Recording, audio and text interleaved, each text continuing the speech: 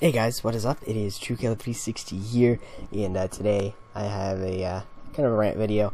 I guess you call it another Clueless Rant video. I got a lot of good feedback with my other Clueless Rant video because people really liked that one.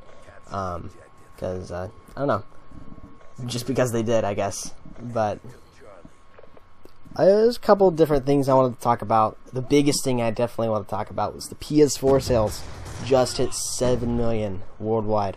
That is crazy. That is such a huge number, and it's unbelievable in the little time the PS4 has been out. 7 million sales already. That is ridiculous. And Xbox One is actually starting to catch up with Sony in the console sales race, since they've cut the price down on their Xbox, and the Titanfall bundle helped them out a lot with sales, because you could just buy an Xbox for the same price and get Titanfall with it. And people really enjoyed that, rather than having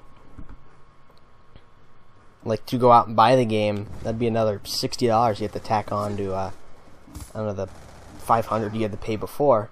Now you just pay $500, or you pay $450 for the Xbox itself and Titanfall. So you put that other it's only $50, but if you get another $10, I'm pretty sure it's $60 to get Xbox sold. I'm not 100% sure, but if you you can actually put that money towards your Xbox Live account, and you'll be able to play online, and that'll help out you guys a lot. So that's good if you're on Xbox. However, if you're on Sony, not really good for you. I mean, you're not going to get hurt or anything from it, but Xbox is catching up with sales, which, you know, it sucks in a way, because I don't know, I'm a PlayStation fanboy, and I just want to see PlayStation just destroy Xbox and everything.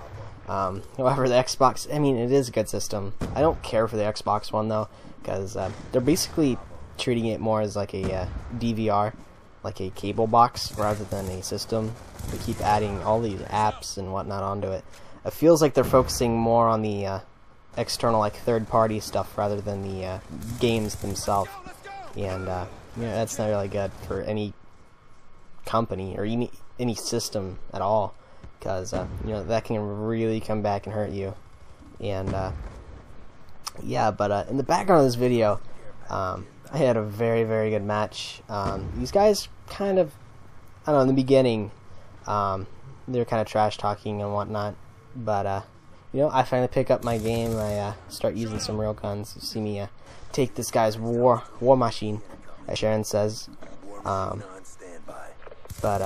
you know, today was a pretty good day. I mean, I played plenty of matches, and it's either I got like all my streaks like 5 times in one match, or I only had like a .3 KD, which sucks. But you know, the good matches definitely outrank the bad matches. So you know, it was a good day. So you see me pick off that double kill. War Machine is just such a fun score streak to use, and you guys can never use it, just go ahead. It's so much fun. And this score streak combination is so good. I actually some matches I just overlap these over and over, just because how they work. You can actually put the stealth chopper and the escort drone both up at the same time, which kind of maxes your points you get, I guess. And the escort drone, I've never really used the escort drone before, but that is one amazing score streak. I was using it earlier, and I got like a fury kill just because of the escort drone flying around above me. So that's pretty crazy. Like, just like that, it just got that many kills. And I believe I get one in this game. This might even be the match where it actually does that. It gets the huge kill feed. But you see here, I'm using the MSMC, because you know, that's just a really easy gun to try with. But I switched classes quite a bit, and I think I stick with the hammer the rest of the game. Truthfully, I might. I have no idea. But yeah. But PAX East was actually last weekend, I believe. I'm pretty sure it was last weekend. And there's a lot of announcements there, so I'll probably do a video of some of the announcements one of the bigger announcements is for you Borderlands fans out there. They're coming out with Borderlands, the pre-sequel. So that'll be for you guys. New Borderlands game. That's not the Telltale game, and you know, that's pretty exciting. They've released a little bit of trailer for it. They released the like pre-alpha trailer, and the game still looks good, and it's pre-alpha, and it's not even beta or anything. So like I said, the game looks pretty good, and by the looks on it, it looks like you're actually on Hyperion, and so you're in space, which you'll be affected by the gravity that space has, and you have to wear like an oxygen mask, so you have to keep up on your oxygen, and you know, that seems like a lot of fun, and you get a jetpack, so it seems pretty sweet, and I'll probably do a video about that. I may even post a trailer and kind of break it down a little bit, so yeah, look forward to that. I know I have a couple friends like Dark Elf who are really into the Borderlands series. He's probably beat the campaign probably 20 times. I mean, the campaign for Borderlands 2 is so good, but the reason I don't play it anymore is because it's the same campaign every time, and you know, I'm not really into repeating stuff over and over and over again. Even if it's different classes that you use, like a Siren or a Gunzerker, stuff like that. But the biggest thing about this Borderlands, the pre-sequel that I heard of, that I love, is you can play as Claptrap, which is awesome. I'd love to be Claptrap, just driving around there, just killing the crap out of people. It sounds like a lot of fun, and I'm pretty sure it's not like the same Claptrap, because there's a lot of Claptrap bots, but this one will be one. I believe this may even be going on as Borderlands 2 is going on. It might even be before it. It's called the pre-sequel, so but there's new characters, but you know, I'll post a video about that. I don't want to get too into it in this little rant video here, because I can't really show or express any of the true details, because I don't know, all I've seen was the trailer, and I haven't really researched it in any at all, so so yeah.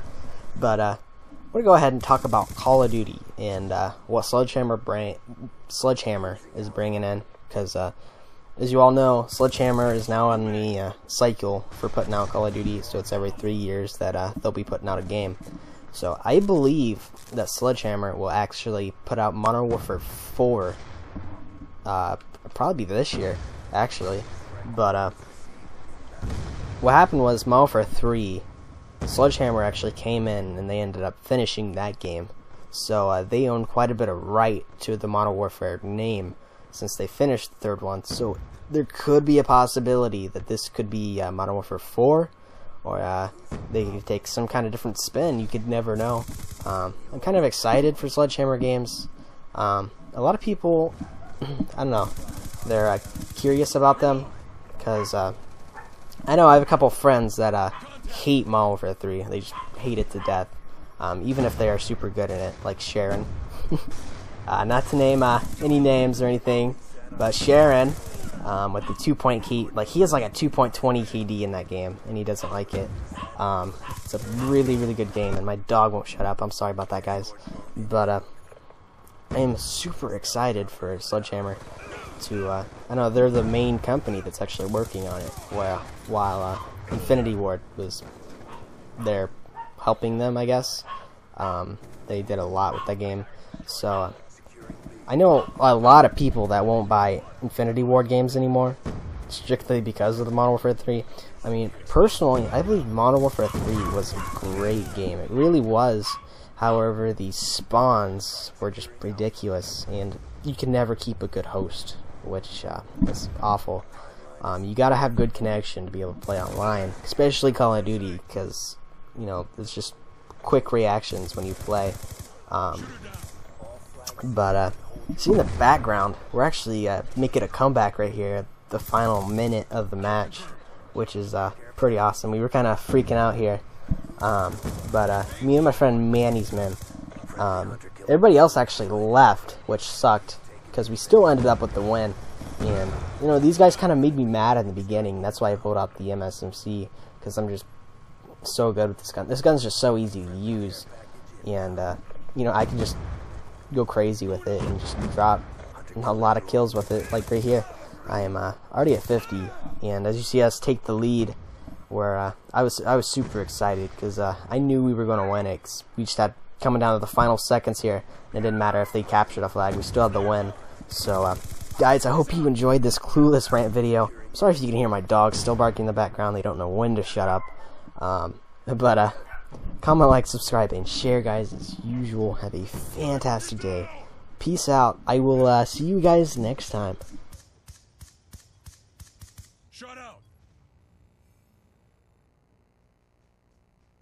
Never a doubt. Good job.